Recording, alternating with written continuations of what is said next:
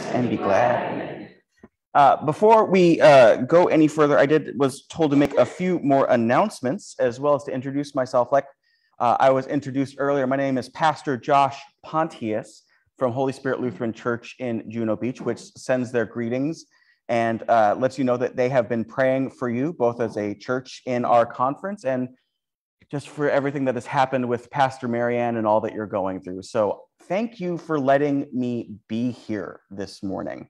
I do wish it was under different circumstances, of course, but I am excited and delighted to be here. Just as a way of really quick introduction, I am a first call pastor. I have been in this gig for about 4 months now. I was called to Holy Spirit in November of this year. I live fairly close to there in Palm Beach Gardens with my wife and 2 sons. Grayson, who is 6, my son Daxton is just about 6 months old. So yeah, I've got a lot on my plate right now. If you might, if you have any kind of indication of what that is like. I'm excited to be here. I am mostly excited because I'm, in addition to serving as associate pastor down there, I'm also a musician with our worship team, which means I have to be there at 7 a.m. on most mornings. I didn't have to be here till 9:30. So, you know, if just Pastor Marianne just needs like a week off, some time away, just whatever happens, just call me again. It really is quite okay. I'm a man of passion. I'm a man of excitement. So if I get a little crazy during the sermon later or during communion, I'd like to beg your forgiveness. This is the greatest story ever told, and I cannot help but get excited about it. So if I get a little too fast, if I get a little too excited, if I start jumping around or anything like that, you know, just go with it, just roll with it. So I did have a few other announcements that I was asked to make. In addition to the annual meeting that has been postponed, and I'm sure you're all broken up about that, Ash Wednesday service is still being held on March the 2nd on the church property at 6 o'clock p.m. It's located on Tradition Boulevard north of ACOC Celebration of Life Center. I'm trying to pronounce these things right, and I have no idea what any of this is. Bring a lawn chair to sit on. It'll be a service of the word only, so no communion. And Pastor Marianne will be leading the service with the imposition of ashes. The next announcement, we want to say thank you to the men at work with Dave Pierce and crew of 10. You cleaned up 5.5 miles of road in Tradition. 5.5. Amen. That is phenomenal work in the community that I'm excited to hear about, even if I have no idea where any of those things are. And lastly, Pastor Marianne did want to pass along her thanks to each and every one of you for your prayers, your love, your support of her and Carl during this just so difficult time. I can't even imagine. So thank you to all of you from her for that prayer and support. So thank you very much. Now I need to go put this down, because I don't need that till later. And I'd like to invite you to stand as you are able. Take delight in the Lord, who satisfies the desires of your heart. Commit your way to the Lord and trust in God's action. Be still before the Lord and wait patiently for God. The Lord is our refuge in times of trouble. And blessed be the Holy Trinity, one God who comes to wake us from sleep, who leads us into the light of grace. Amen. If we say we have no sin, we deceive ourselves, and the truth is not in us. So let us be honest and confess what separates us from God and our neighbors, trusting in God's constant desire to forgive and renew.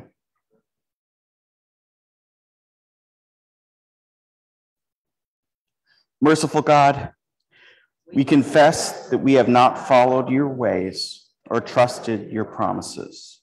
We love only those who love us. We show kindness only to those who are kind to us. We give only what we expect to receive. Forgive us, Lord. Fill our hearts with your selfless love. Change our lives by your matchless grace. These things we pray through Christ our Savior. Amen. Hear the voice of Jesus. The Spirit of the Lord is upon me to proclaim release to the captives. In the name of Jesus Christ, I proclaim to you that your sins are forgiven and you are released. The joy of the Lord is your strength, and the gifts of the Holy Spirit are yours forever. Amen. You may be seated. And it looks like we're getting ready to do a song, which I'm excited about. Thank you.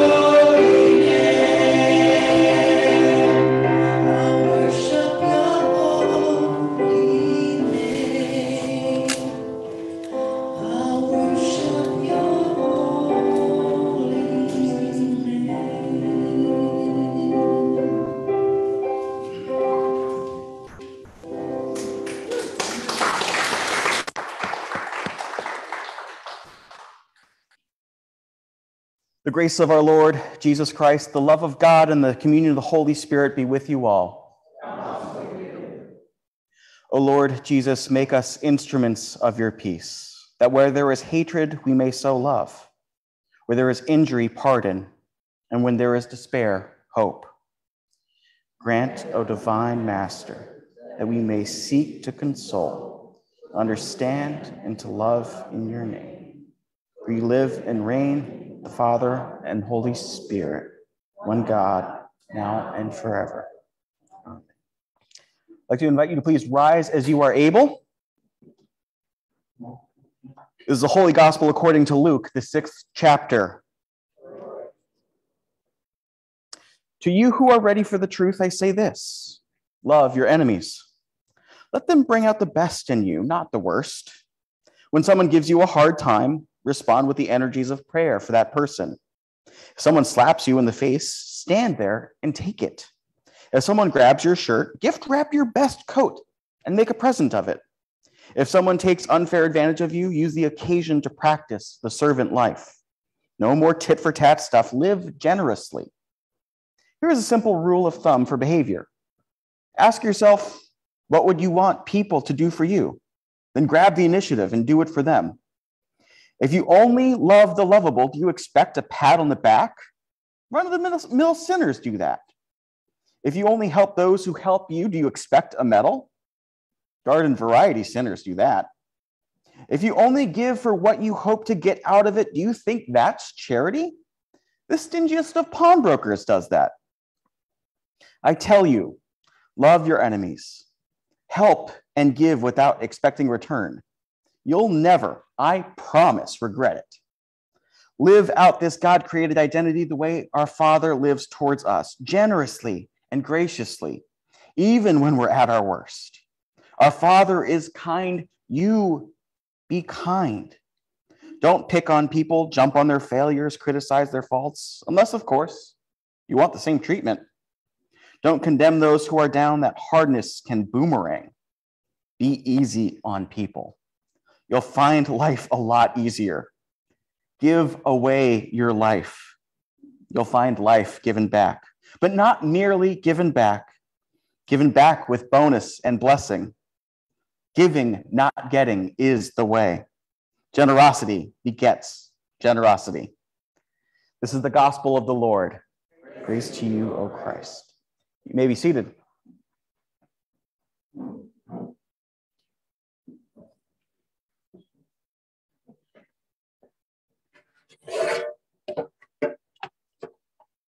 So I'll say this, my bulletin wasn't right. It tells me there's supposed to be a song right there, which made no sense to me because I've done this pastor thing for at least 4 months now. And I'm like, that doesn't make sense to do a song right after the reading, but I guess, sure, why not? Hey, everybody does things a little bit differently, right? Please pray with me. Good and gracious God, we come here today, both with hearts that are somewhat saddened, but with joy in the knowledge that you have come. God, send your word into our hearts. May it strengthen us. May it embolden us. May it send us out into the world proclaiming your good news for the sake of Jesus Christ, our Savior and Lord. Amen. Well, good morning, church. Nope. Nope. I said, good morning, church. Morning. There we go. I'll tell you what, at my church that I serve right now, we tend to have a few more people than this in that one service that we have first thing in the morning. But that was a more powerful good morning than I have ever gotten back to them. Don't send this to them. I'll get in trouble. I am excited to be here with you today to bring a little bit of good news, hopefully, at a time when, gosh, this world just seems like it just can't get any worse sometimes. And sometimes I say that out loud and what goes and happens? It gets worse. Without fail, I got to stop talking like that. I'm going to get in trouble. And yet this is a really fun passage as a preacher, as someone who is steeped in God's word. I may be a little bit of a rookie, but this isn't the first time I've heard this gospel message. I'm sure you're all relieved to hear that. Love your enemies. Gosh, that sounds so great when Jesus says it, doesn't it? It's so simple. I'll say this. Last week at my church, our other pastor, Pastor Jim, preached actually on the parable of the Good Samaritan. We don't follow the regular cycle of reading, so we get to pick and choose our own adventure in a lot of ways. And I think what's really fascinating when you contrast that passage with this one is this. We've all heard the parable of the Good Samaritan, right? He's on the side of the road, he comes and helps him. But what we often forget is what prompts that story. A man comes to Jesus and asks him all sorts of questions. How do I get in heaven? How do I get eternal life? Jesus keeps flipping the script, asking him questions back. And it comes up right before the parable of the Good Samaritan. The question that the lawyer asks to Jesus is, who is my neighbor? Right? He's trying to figure out who it is that he's supposed to love. He's supposed to figure out who he's supposed to care for, who is that person who's supposed to be so close to and care about. And I think a lot of us have had those questions, right? Who is it that is beyond just my immediate inner circle that I'm supposed to care about? We like that question. It's hard, though, because we're not always so sure. And then we get this scripture. You notice nobody's asking him, well, who's my enemy? Who is it I'm not supposed to agree with? Because I think a lot of us are pretty good at identifying who we don't always get along with. If they're sitting next to you right now, I don't want you to look over at them and point hands. I don't want that. And yet it's pretty easy for us to identify who we don't really care for. Maybe they don't look like us. Maybe they don't act like us. Maybe they don't worship like we do. Maybe they don't worship who we do. Maybe they don't eat what we eat. Maybe they don't have the same flag flying in front of their homes. Maybe they even don't vote like we do. Oh, don't want that.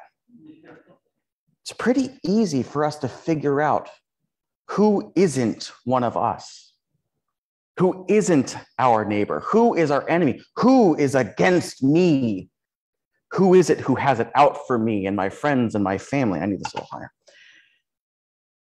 And yet Jesus calls us to love him anyway. It sounds simple enough until you try to do it. It's hard. And here's the thing. If this was easy, if Jesus said, love your neighbors and love your enemies, love those who are going to persecute you, love those who hate you, love those who give you harm, and it was super easy, I don't think Jesus would have to tell us a thing. We just do it.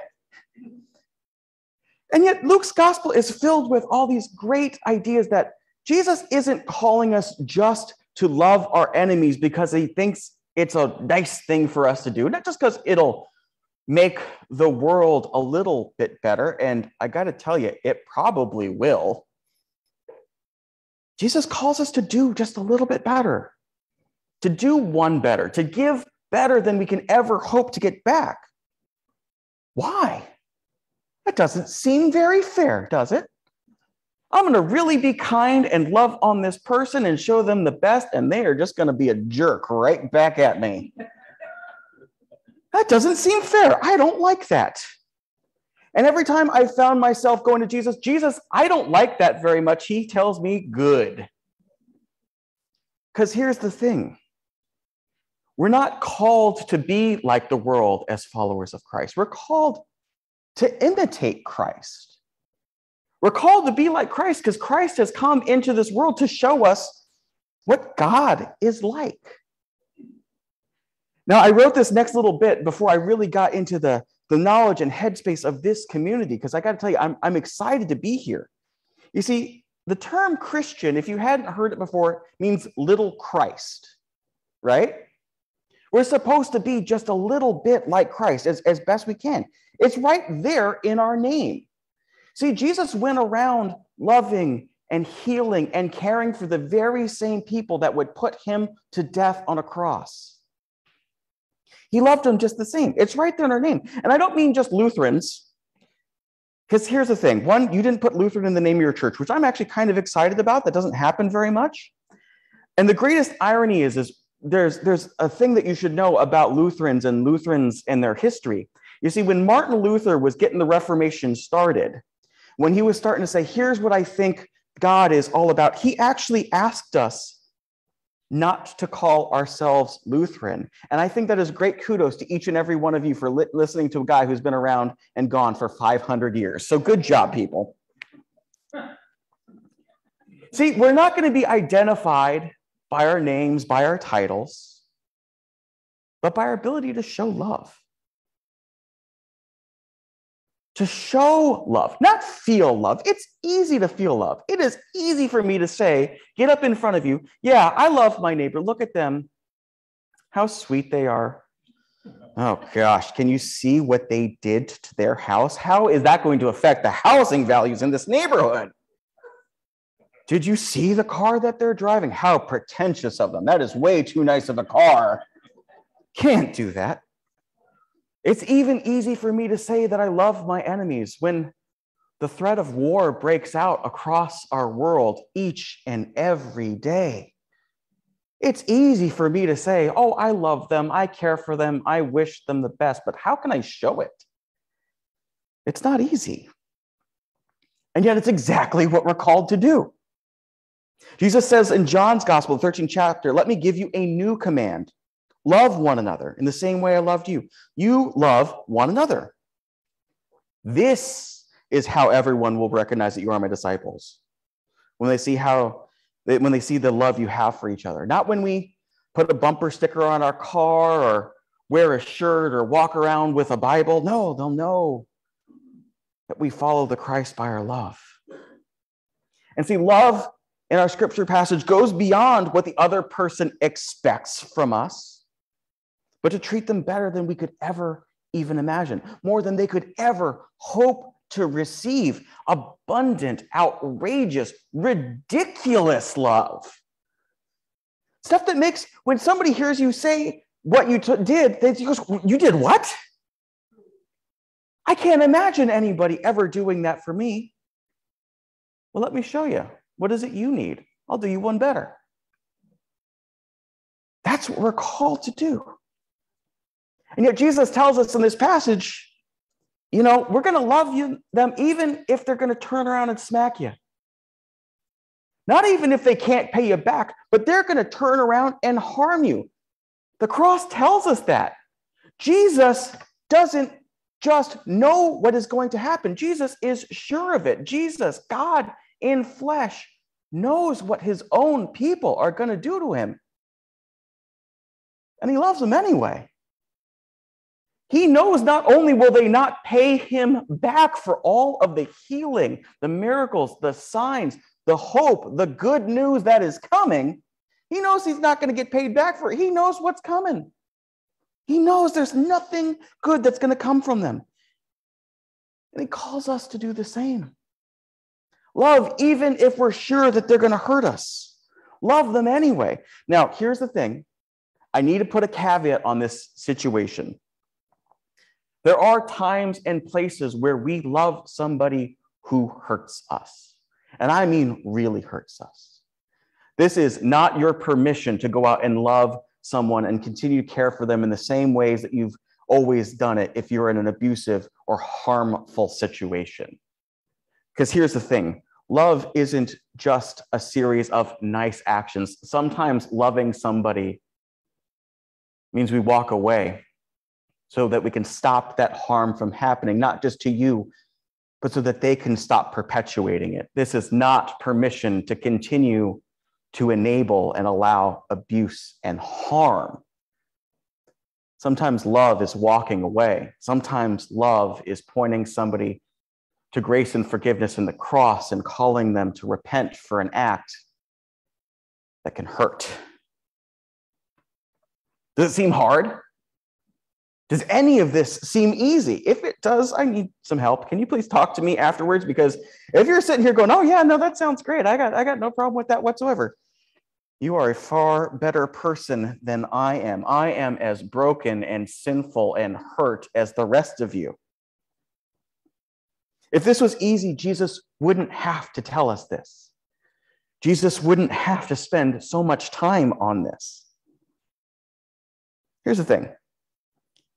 Just like the way we feel like our enemies are hard to love, look how they vote, look how they dress, look how they act, look what they look like. Guess what? You're just as hard to love sometimes too. I don't even have to know you that well. We all are. We're all a mess. I see that over there. Don't go there. No. We're hard to love. We're a mess. We get it wrong all the time. When God tells us to love him, to love the one who created us, we fall short, don't we? When God tells us to love our neighbors, the ones we actually like,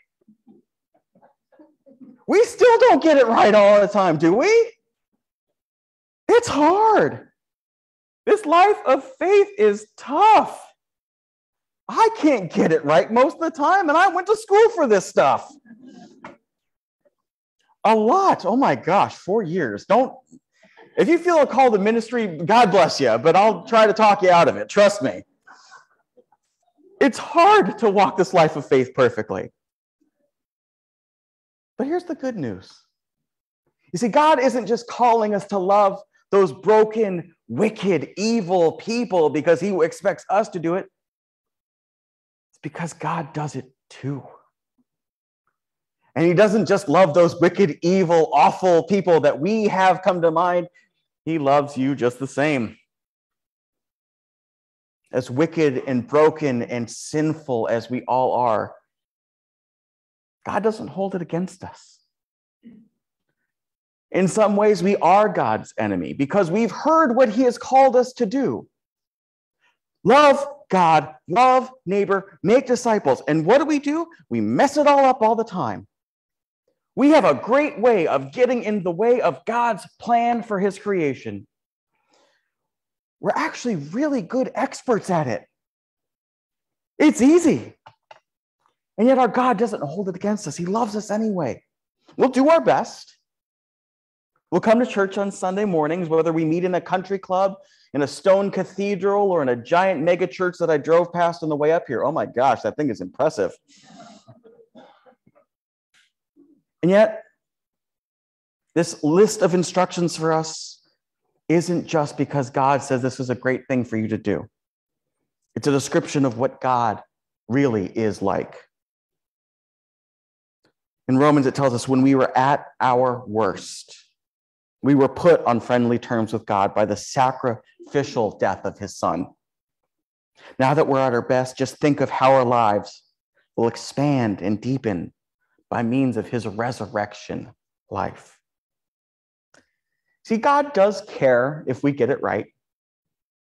He does call us to love God, to love neighbor, to share that good news, not just hold on to it for ourselves, not just hoard up that knowledge of resurrection for ourselves, but to tell our neighbors, to tell our friends, to tell the people we run into at the store and at our workplaces and on the golf course. He knows we can't get it right. To pay him back the way that maybe we should. A tit for tat kind of mentality that our gospel tells us. Because we can't. We can't get it right. We can never, ever do this perfectly.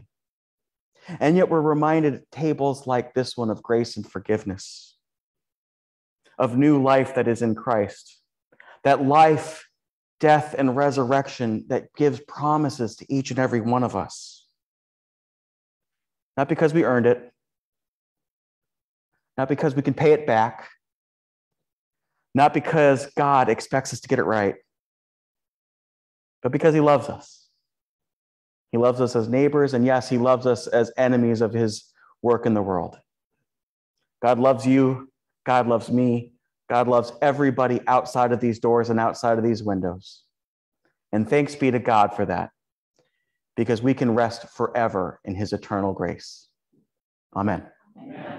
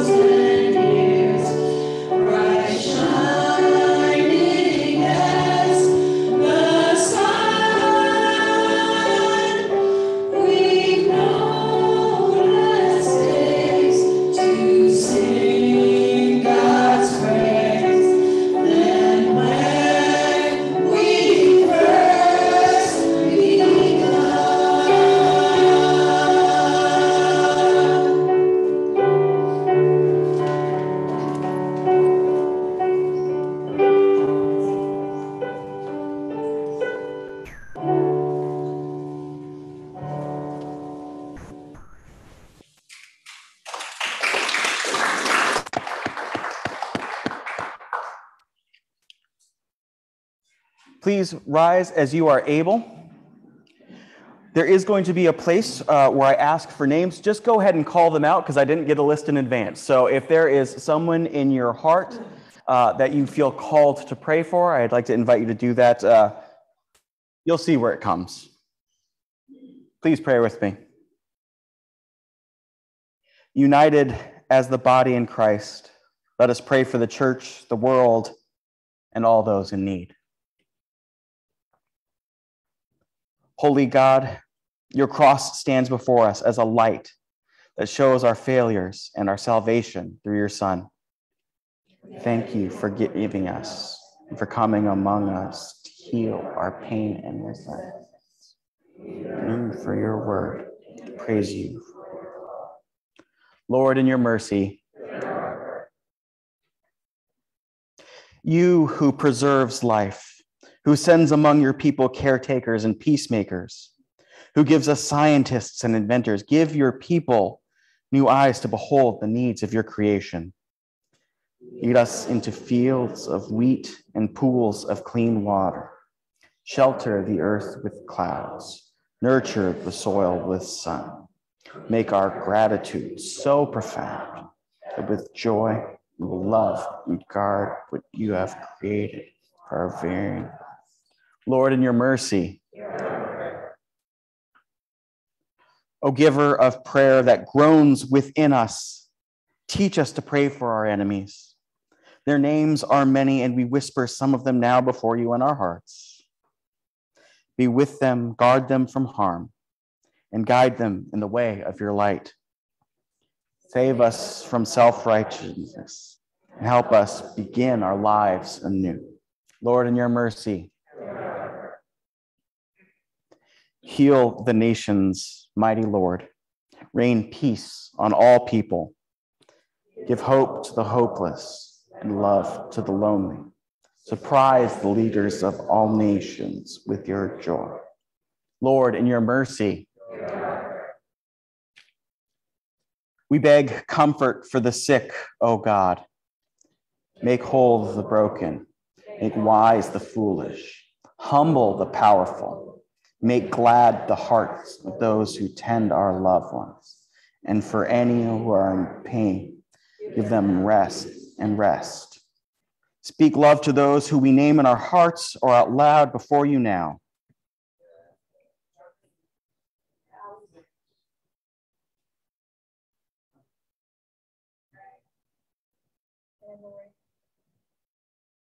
Lord, in your mercy, we pray for this assembly. Inspire us to be good stewards of the resources you have entrusted to us, just to give freely of ourselves, to offer our lives in service. Lord, in your mercy, Savior of the world, we give you thanks for the church, for the meek, for the courageous, for those who teach us how to wait. Praise you for the life-giving spirit that inhabits the saints whose visions have shown the path.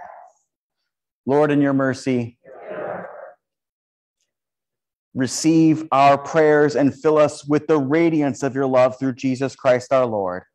Amen. You may be seated. It says here there's an offering, and I have no idea how that's done here. So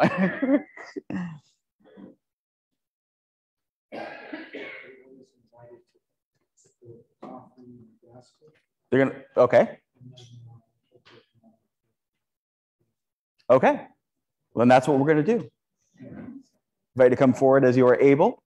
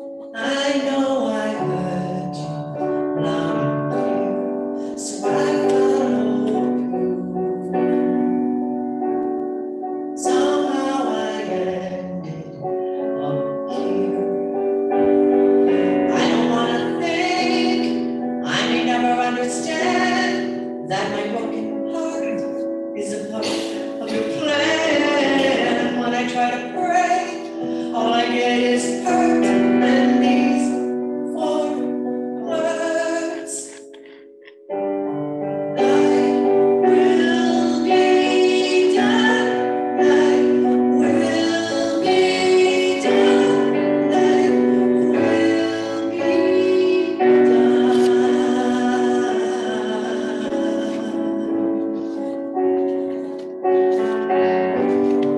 I know you're good.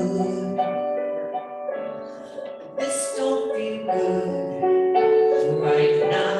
And I know you think of things I could never think about.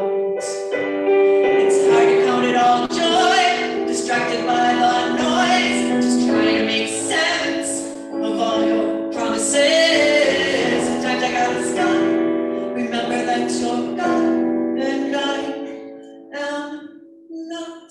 So thy will be done, thy will be done, thy will be done. Like a child on my knees, all that comes to me is thy will be done, thy will be done, thy will. I know you see me, I know you hear me, Lord. Your plans are for me. Goodness you have in store. I know you hear me, I know you see me, Lord. Your plans are for me. Goodness you have in store. So thy will be done, thy will be done, thy will be done. Like a child on my knees, all that calls to me is thy will be done, thy will be done, thy will be done.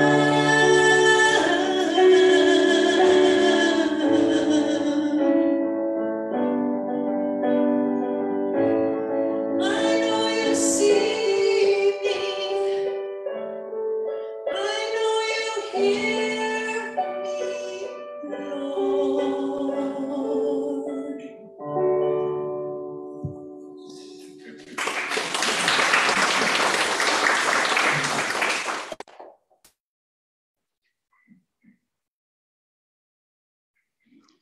Let's pray. Holy God, you have given us land in which to grow and thrive, food for survival and pleasure, air and water, fire and cold. Into the lives of others, in the name of the one who gave everything for us. Amen. I'd like to invite you to please stand as you are able. The Lord be with you. Lift up your hearts. Let us give thanks to the Lord our God. It's right to give our thanks. Holy, mighty, and merciful Lord, heaven and earth are full of your glory. In great love, you sent to us Jesus, your Son, who reached out to heal the sick and suffering, who preached good news to the poor, and who on the cross opened his arms to all. In the night in which he was betrayed, our Lord Jesus took bread and gave thanks. He broke it and gave it to his disciples, saying, "Take and eat. This is my body given for you. Do this for the remembrance of me." Again, after supper, he took the cup, he gave thanks and gave it for all to drink, saying, "This cup is the new covenant in my blood, shed for you and for all people for the forgiveness of sin. Do this for the remembrance of me." Remembering, therefore, his death, resurrection, and ascension, we await his coming in glory. Pour out upon us the spirit of your love, O Lord, and unite the wills of all who share this heavenly food, the body and blood of Jesus Christ our Lord, to whom with you and the Holy Spirit be all honor and glory now and forever. Amen. As children of God, we are bold to pray. Our Father, who art in heaven, hallowed be thy name. Thy kingdom come, thy will be done, on earth as it is in heaven. Give us this day our daily bread. Forgive us our trespasses, as we forgive those who trespass against us. And lead us not into temptation, but deliver us from evil. Thine is the kingdom, and the power, and the glory, forever and ever. Amen. Come to the table, feast on God's abundant life for you. Please be seated.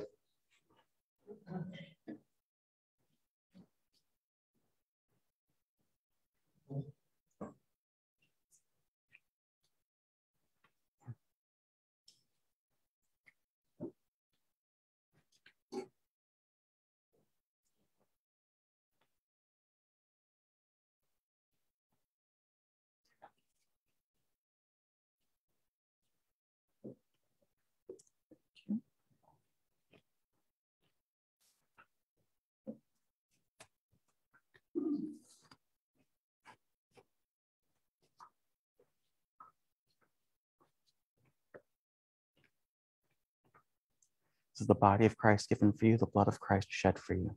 Amen. It's the body of Christ given for you and the blood of Christ shed for you.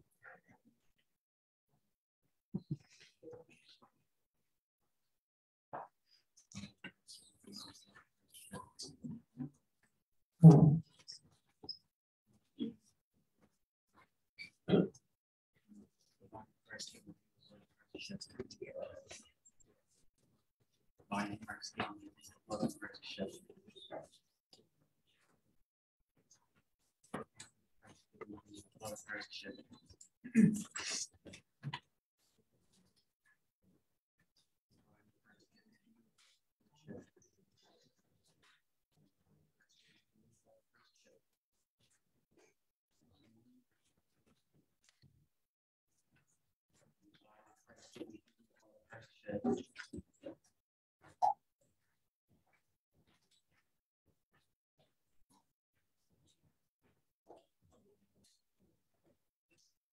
of Christ, the blood of Christ shed for you.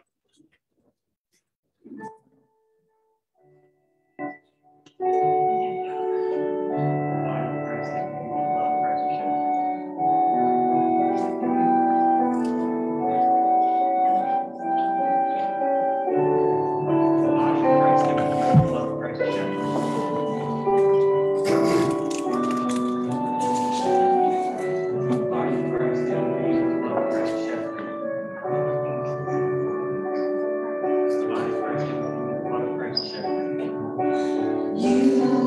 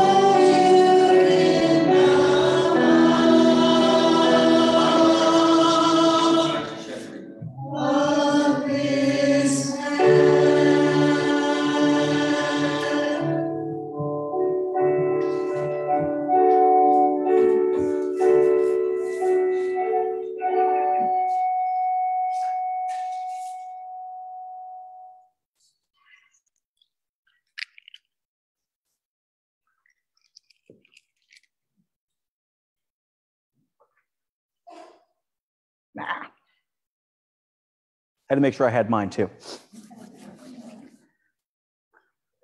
And may the body and blood of our Lord Jesus Christ strengthen you and keep you in his grace. Amen. And please stand as you were able. I missed that part. Details. And receive this blessing. The Lord bless you and keep you. The Lord make his face shine on you and be gracious to you. The Lord look upon you with favor and give you peace. Amen.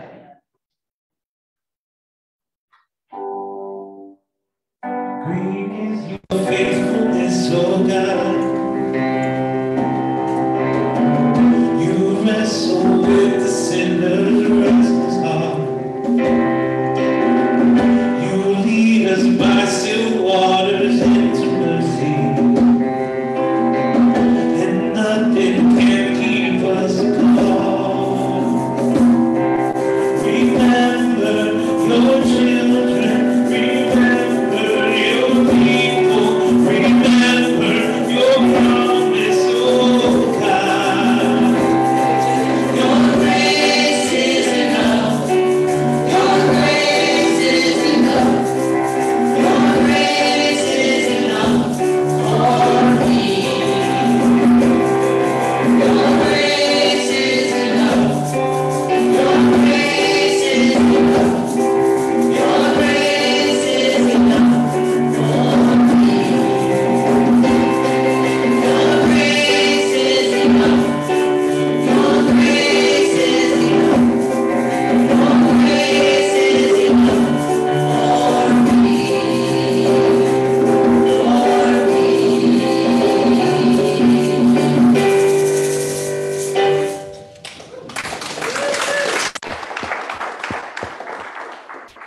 Let us now go forth, now filled with the power of the Holy Spirit, to live as children of promise.